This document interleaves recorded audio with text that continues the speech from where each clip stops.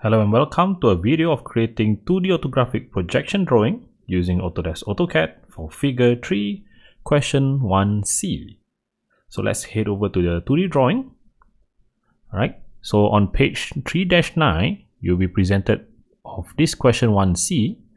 So we have a front view from view A, a left side view from your view B, and your plan view from the top view.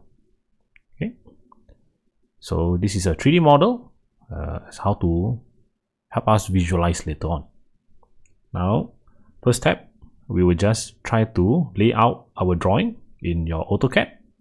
So we have your front view from view A, left end view of view B, and your plan view.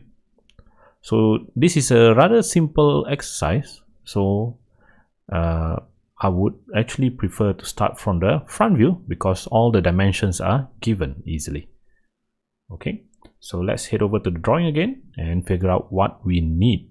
So from here, we can see that we have a width of 80 by 50 height, and we can draw that rectangle, and afterwards we can also couple together with our R25 circle. So let's start with that.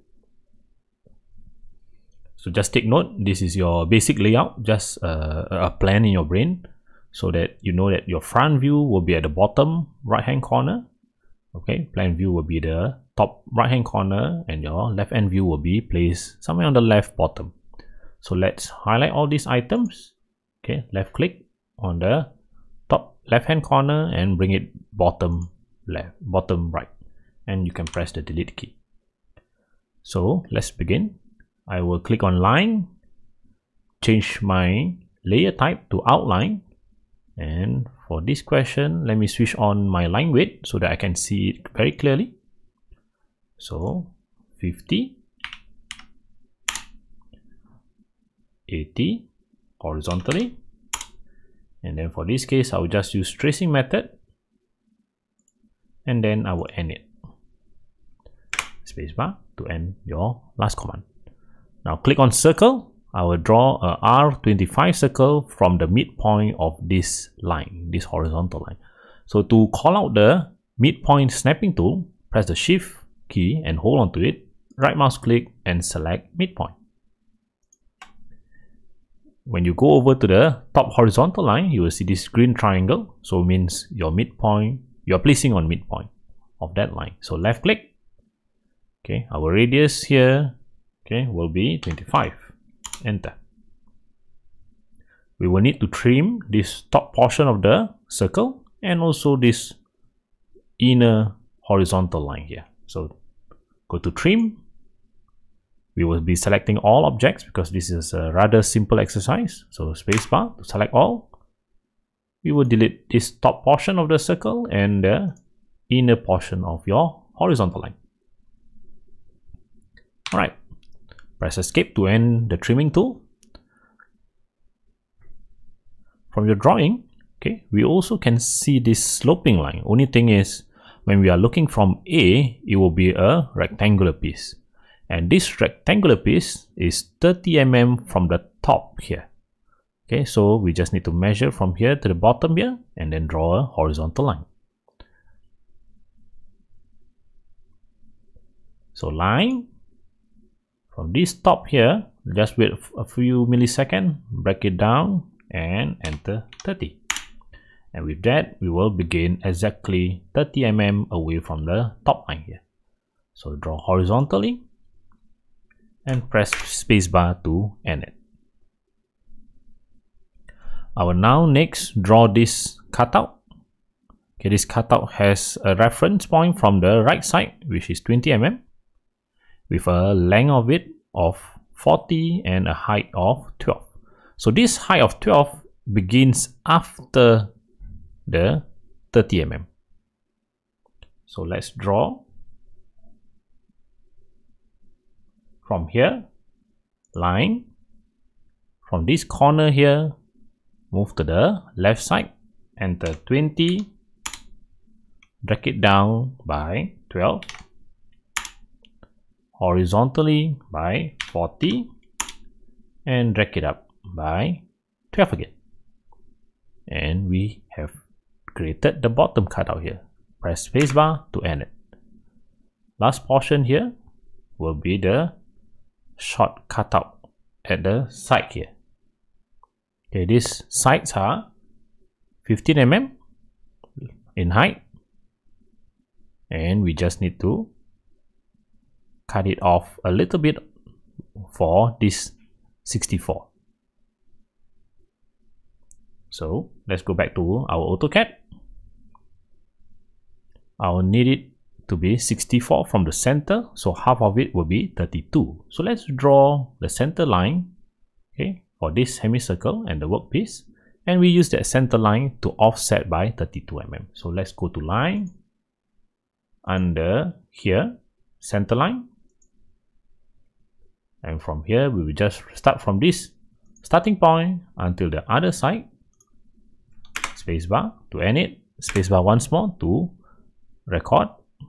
So from this portion, wiggle the circle to get the center point, left click once and drag all the way to the bottom, and spacebar to end it. So if you can see here, okay, the usual practice is we left click on it, select it, and we extend by 5 mm both sides, correct? However, for this case, since the line connects straight to the outline, just for this horizontal line, we will reduce it by 2 mm. Okay, so to simulate that gap here, so it's easier to visualize and differentiate between the outline and the center line. Okay, now let's click on the offset tool, and I will offset by 32 mm, okay, to the right side. Okay, to the right or the left is fine. I will just do one, and then I will repeat the same thing by mirroring that feature. So for this case, I will click line, under this portion here, change it to outline, and from here I will left click once, drag it down all the way to a length or depth of 15, and draw horizontally. Escape. And this center line, the offsetted center line, we can delete it. So take note, this feature here, which corresponds to this inner piece, is actually hidden behind this segment here. So just now we have accidentally selected the wrong layer. Okay, I've drawn it in the outline layer. So just select these two outlines and convert it to hidden line. And with that, we just need to mirror it now. So go to mirror. Okay, since we have already selected the two objects, now specify the point of the mirror line. So first one and second one. Spacebar to apply it. Alright, so we have completed our front view. Next, let's complete our end view, because yeah, it's also quite simple. So our end view, okay, the most simplified design here is actually a L shape with a bottom sloping surface here. Okay, so L shape with a bottom sloping effect. So let's go to AutoCAD, and from here I will just do an offset of 20 mm. Okay, so this offset I will convert it to construction line. Okay, so this will be our gauge later on for us to draw our plan view. So line starting from this corner here, horizontally I will key in 64, vertically up 50.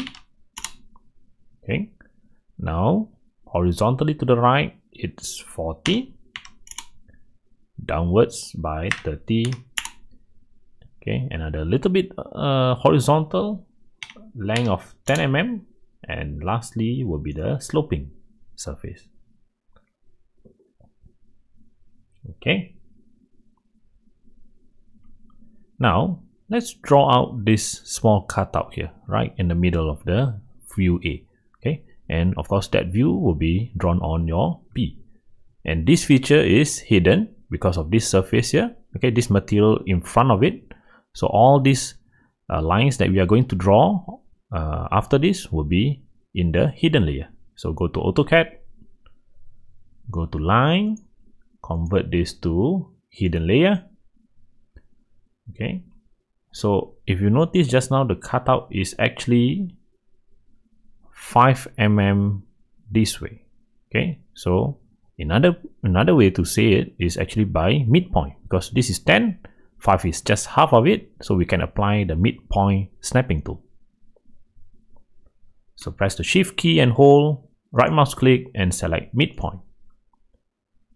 Okay, once you see the green triangle, left click, drag it down, enter 12, and now horizontally, yeah, just meet the sloping surface, and spacebar. I will now create this hole here, the R25, and since we are looking from side B, it will be showcased as a hidden line. So line, okay, our layer is correct, hidden line, and from here I will do tracing method all the way to the left. Left click once to apply the first point, and left click again to end your line. Spacebar. And lastly is actually to create this small feature here, and that small feature, okay, is actually 10 mm from this surface to this surface, and 20 mm from the whole width here. Okay, you can find the dimensions here. So go to line, again this is a hidden feature, so from this corner here, okay, wait for a few milliseconds, drag it to the left and enter 10, drag it down, this will be 15, drag it to the left side, enter 20 and bring it up, and spacebar. We can end it. Okay, so we have completed our left end view here. The only thing that is missing is actually the center line here.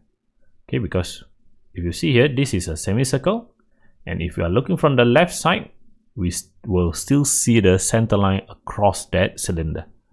So what I will like to do is left click on this line, Ctrl C, Ctrl V, okay, to apply the same line at this position. Escape. Now just select one of the line, okay, by left clicking on it, and we will change the layer type to center line. And with that, I can extend it by 5 mm and extend it 5 mm to the left and right side. Okay, so this is almost there. Okay, what's left is just the plan view. So go to line, we will now draw the 45-degree construction line. So always from the front view, okay, find the extremities. Okay, this is rather simple, it's just a rectangle, so this is the extreme location. Left click, okay, make sure your polar tracking is switched on and the angle is at 45 degree. Okay, once it's at 45, left click once more, make sure it's much longer than the last piece here. Okay, you see here, the length isn't important, just make sure that it's, yeah, slightly longer than what you have. All right, escape. Now let's, yeah, draw further. I will extend this existing line above, because with that I can actually figure out how far is my part. I'll repeat again. Okay, as usual, my suggestion is to draw the most extreme features first. Okay, means the end, the start and the end, so that we can roughly gauge where is our drawing supposed to be. Here to here, repeat again from here all the way up. So our plan view will accommodate this area here. You should not draw anything extra. If we happen to have a small feature or line that is outside of this boundary box, we know that we have drawn it incorrectly, and yeah, of course you need to rectify it. All right, now let's click on line, change it to outline layer, and for the top view I will just see a rectangular piece. Yeah, now from here I will draw a 45-degree line, sorry, a vertical line. Once it touches the 45 degree, it will go and turn by 90 degrees. So I will do a mesh property to convert this solid outline into construction line. So MA mesh property spacebar, select the source outline that you want to copy the function, and then select the lines that you want it to be copied to. Okay, so from here you know that there's a horizontal line across because of this feature here. Okay, it's a flat surface from here all the way through, and then this feature is actually 10 mm away, so you can either do the tracing method across, or for my case I will just use offset since I know the value of it is 10 mm. Alright, and with that I will now start drawing this small cutout here. So this cutout and this cutout, same thing, I will do construction line, but this time I will change the color so that it's easier to visualize. So change it to construction line with a color of orange. So let's draw it here all the way across. Spacebar to end it, spacebar to start again from this corner all the way above. And lastly will be from this portion here up and then until this portion. So with that, our cutout will be accommodated within this boundary here. So line under the layers, change it to outline again, but this time please remember your color to change back to by layer. Now we just need to overlap those lines. And lastly, to trim the centerpiece here. So go to trim, select all objects, spacebar, and delete the centerpiece. Okay, so I think it's about 3 more features: the hole, the R25 holes, and this one, and 2 features at the sides. Okay, let's conquer the R25 hole since it's very direct. So click on line, outline, all correct. Use the tracing method all the way until here. Left click and bring it up. Spacebar. Repeat the same thing from here until here, and then spacebar.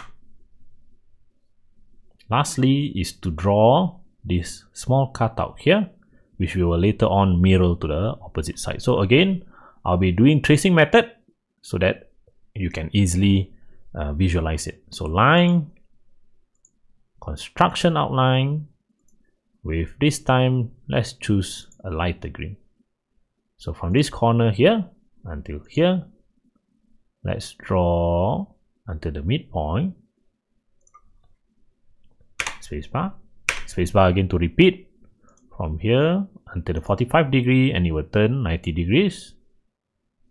I will end it right in the middle, and then at the same time I will doing the same feature here. I will now draw from the front view upwards here to here, and then from the front here upwards till here. So it's just actually another rectangle. So line, change the layer to outline with by layer color, and from here to here, here, and again remember to trim the center portion. So go to trim, spacebar once more to select all objects, and voila, we have trimmed the box. Let's repeat to the opposite side. Okay, but for this case I will just mirror it.